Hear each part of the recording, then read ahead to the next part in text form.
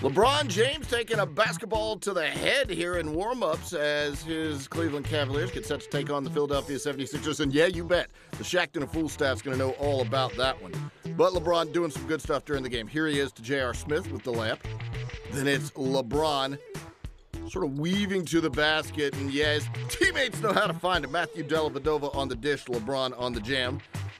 Then off a Dellavedova miss, eventually Kevin Love is going to find LeBron cutting to the basket for another stuff. He had 14 points in the first half.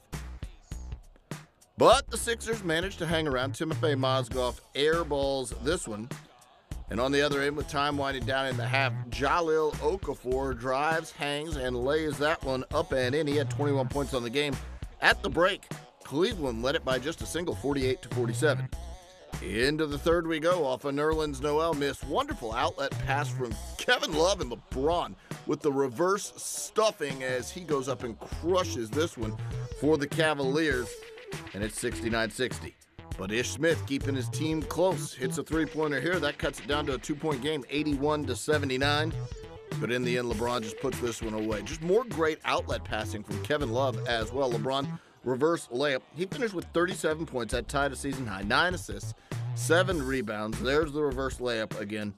And then off an Ish Smith turnover, there's Kevin Love. Another wonderful pass. And LeBron, another stuff. And Cleveland gets a win by 10, 95-85.